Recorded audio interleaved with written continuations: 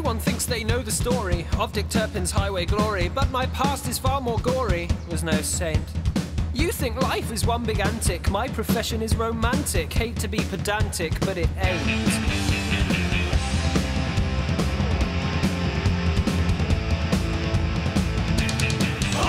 As a butcher down in Essex, I was handy with a knife. Had a sideline as a poacher, led a less than honest life. The notorious gang of Gregory liked my style and dedication. They sized me up and gave me a real robber's education. We rampaged through the Essex farms, we stole and robbed and fought. But when the law came for us, I escaped and they got caught.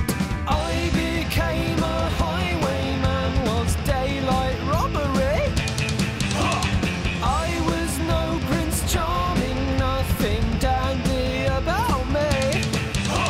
The truth is I was violent and with my good mate Matt King robbed travellers at gunpoint, money, watches, anything. My horse, it wasn't called Black Bess, although that's what you've read. Was no romantic hero, shot not one but two men dead. The legend that surrounds me misses out the crucial part. I was a ruthless killer with a ruthless killer's heart. Was a vicious highwayman, a source of pain and tears. When you hear how my story ends, you won't believe your ears.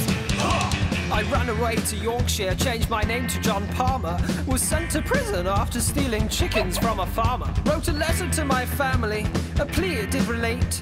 The postman saw the envelope and here's the twist of fate. He had taught me how to write, so he knew I'd lied. That's not John Palmer's hand, that's Dick Turpin's, he cried. Was a vicious highwayman, my crimes had brought me fame.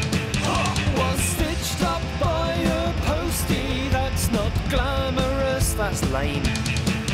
No more stand and deliver, you'll remember this, I hope. It's no fun hanging with highwaymen when you're hanging from a rope.